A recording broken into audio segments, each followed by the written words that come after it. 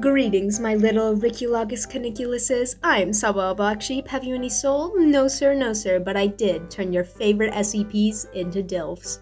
The lineup we have today is SCP-173, the first SCP ever in the Peanut himself. SCP-106, the crusty, rusty man already coming in hot with his old man aesthetic. Last and least, SCP-035, the goddamn mask. Ugh.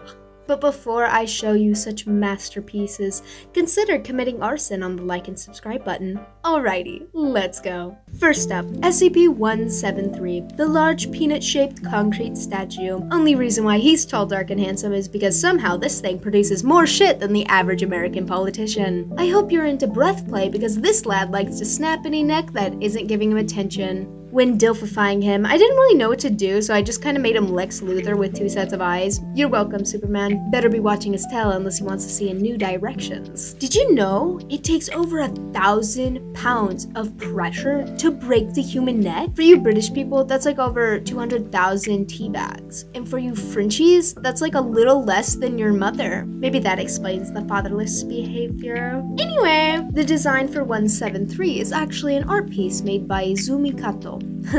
Kato was the name of Joseph Stalin's first wife.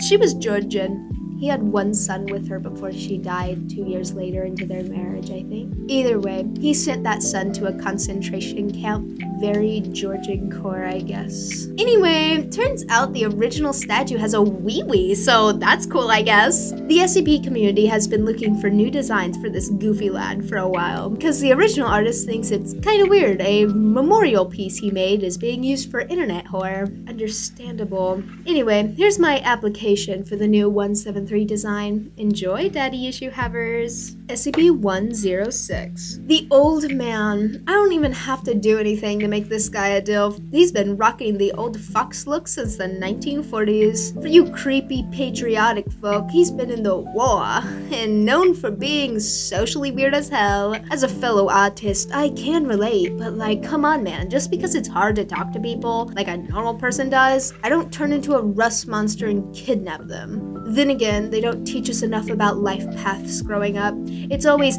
go to college, learn a trade, or work at McDonald's for your whole life. 106 is paving a new path for us neurodivergent individuals. If I knew I could just have been a murderous anomaly this whole time, I wouldn't have wasted so much time in my schooling arc. When I was a wee whippersnapper in middle school, 11 years old, I was what the teachers like to call can't fucking read. They put me in a special class. They made us do these like online programs that was like really easy, and like they were like a series of games to learn English or something. Before the dark day dawned upon me, when they told me I had to sing a childish song to learn my verbs or something.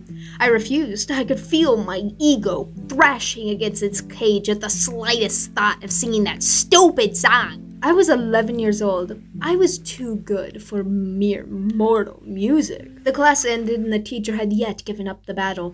She pulled me into a small room and said, Saba, you have to sing this song. It's a part of the curriculum. Why are you so bothered? I respond, I feel like it insults my intelligence. She says, come on, Saba. I'll sing it with you. She kept trying to convince me for a while, until I burst out into tears, unable to control my sobs, and she asks, why are you crying? And I said, no joke, exact words, I'm a middle schooler. It's within our nature to be overly emotional. We cry over anything. She let me go to my next class after that. In that moment, I could have used SCP-106. If I knew I could have just kidnapped and ate people on the walls rather than sing a stupid song, I would have had a very different life by now. Anyway, here's SCP-106 as a DILF. SCP-35. This Hua of an SCP is a silly little mask that can take over your body and mind. He's known for having the charisma of your average overly touchy cult leader. For some reason, the young fangirlies simp over this porcelain toilet-ass looking mask because, I don't know, he insults people. Gen Z has a weird thing for beings that make them feel like shit and take their power away. I'm no therapist, but I assume there's some parental dysfunction in your life that led you to this video in the first place. That might explain why I'm so I can't pass too much judgment. If your heart goes doki doki for SCP-35, seek help today, or better yet, complain in the comments. For his design, I wanted to capitalize on the "you're my bitch" energy, but I ended up just accidentally making him look sad, which I would also be very sad if I was forced to be him. So yeah. Anyways, I thought I had daddy issues, and then I saw this thing, and I was cured immediately because I'd rather play hopscotch with my uterus than look at SCP-35 longer than a millisecond. Anyway, to get all feminist for a sec, why is daddy issues something to make fun of women over when they only have them because of the failing of the men in their life?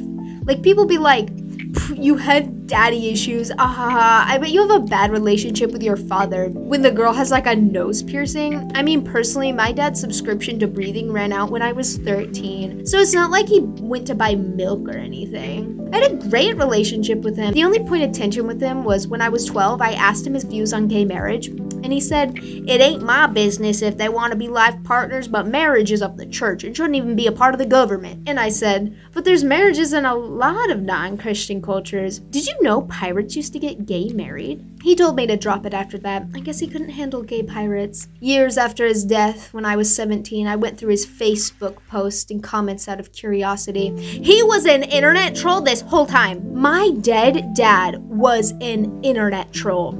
I never felt prouder to be of his blood in that very moment. Though his trolling sided on like a tad right wing, so like I don't really vibe with that, but like, I guess he has the spirit. He'd post these awful, extreme, conservative, right-wing memes, and when liberal people respond, he'd fucking gaslight them.